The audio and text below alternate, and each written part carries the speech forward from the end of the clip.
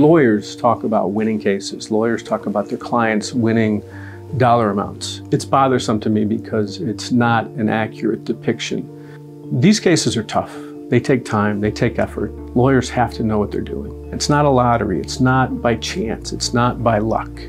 When someone has lost a limb or a loved one, or they've had damages or injuries that they're never really going to recover from, getting an amount of money is not a win.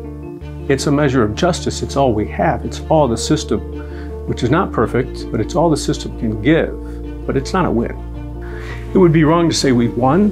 It would be correct to say we got justice for the Torpey family. For that, we will always be grateful as a family to have contacted Robert.